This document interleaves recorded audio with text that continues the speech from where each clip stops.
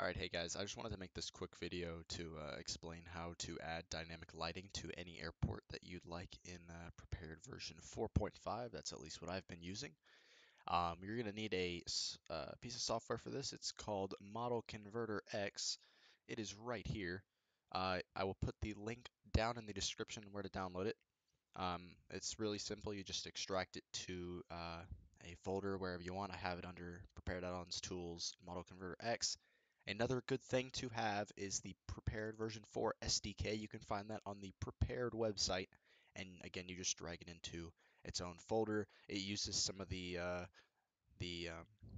compiling methods that Lockheed Martin offers. So what you're going to want to do is you're going to want to open Model Converter X. You're going to import. You're going to find the BGL file that you want to edit. So in this case, I'm looking through Huntsville scenery, and it's the Huntsville terminal.bgl. Different sceneries may have different names for it. And you're going to want to open it. Now for me, it's loading everything here. And as you can see, I have these light cones because I've actually already added them to my scenery, but I'm just going to show you guys real quick how to do this. You're going to want to make sure that this show spotlights is on, and you're also going to want to make sure that this paperclip display attached objects is selected, and you're going to hit attached object editor, add spotlight. And now, as you can see right here, kind of hard to see throughout all these, so I'll kind of just zoom in on this one right here. I have a new spotlight, and you can change the orientation, the position, color. You can change the strength, all of that, all right here. I'm going to actually remove this one because I don't want it. And so I have all of them right here. They're all positioned the way I want them. Uh, and now what you're going to do is you can hit export scenery.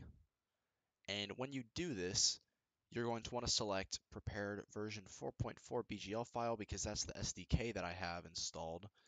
So when you do that, you're going to save it as I'm saving it as the same file, so it's going to overwrite. In this case, I'm not going to save it, but I will show you that if you go to FSX Sceneries, when I save it, it gives me fx underscore spotlight fx files.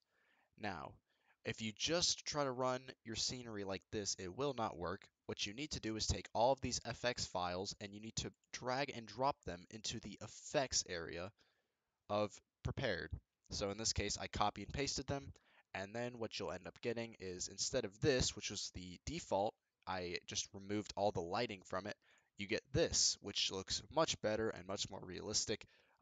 So this was just a simple way on how to add dynamic lighting. One more thing I want to point out is there is an option if you save the project and you come back and the lights aren't there, go to the importer settings, and I believe it is replace effects by lights. You need to set to true.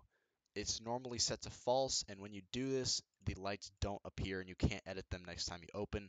So you need to be sure to set that. But that's about it. Thanks for watching. I'll see you guys in the next one.